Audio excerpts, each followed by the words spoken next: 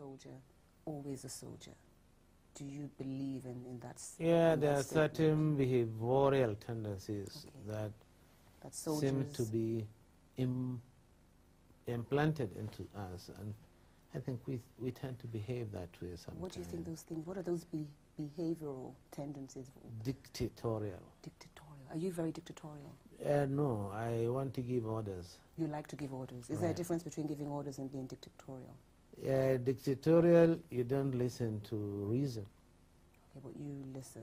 But orders, you must have thought through it. You must have thought over it before you dish out the orders. Okay. So, because you said earlier that you never get angry. No. So what happens if you give an order that isn't obeyed? No, it will be obeyed. It will be? Yeah. The way you said that, as in, it must be obeyed. It must be obeyed. What gives you the confidence because that it must? Because I was a superior officer at that time. Okay. The only thing I can do, which the soldier could question me, is to give what we call unlawful order. If I ask somebody to shoot you, he will turn around and say, no, General, I will not shoot her because it's illegal.